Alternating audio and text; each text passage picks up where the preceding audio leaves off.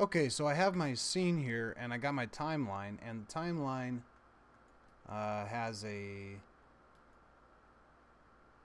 let's see, I got camera shot 1 and camera shot 2, so that's to virtual camera 1, and over here to virtual camera 2, which is up closer to the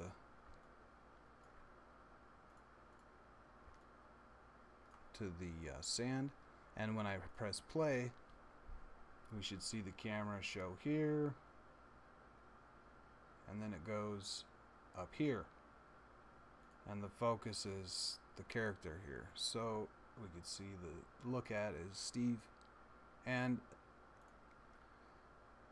I want to animate Steve, so I go to add a animation track, and that needs an animator. So Steve has an animator. Now there's no animation controller, but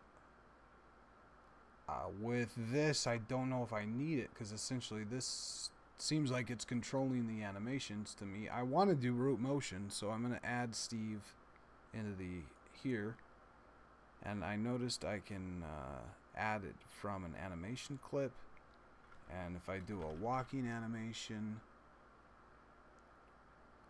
walk in place, or walk forward, and let's say I want to drag that out for a little while. Now you'll see what happened already is the character has got moved to 0, 0, 0, and that's the whole problem. So I don't want the character to be at 0, 0, 0.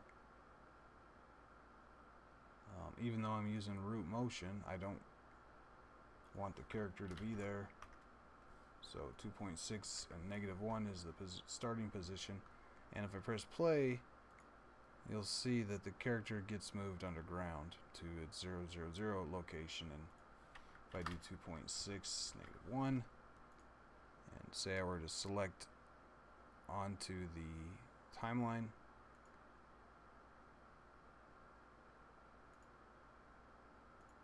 or just hit play, the character's moved to 0, 0, 0, and there he is down there. So if I unlock this, for example, and fix the character's position again, and now I click on the timeline, boom, snaps him down to 0, 0, 0. So maybe I'm doing something wrong, but that's one huge problem that I haven't figured out yet. Thanks for the help.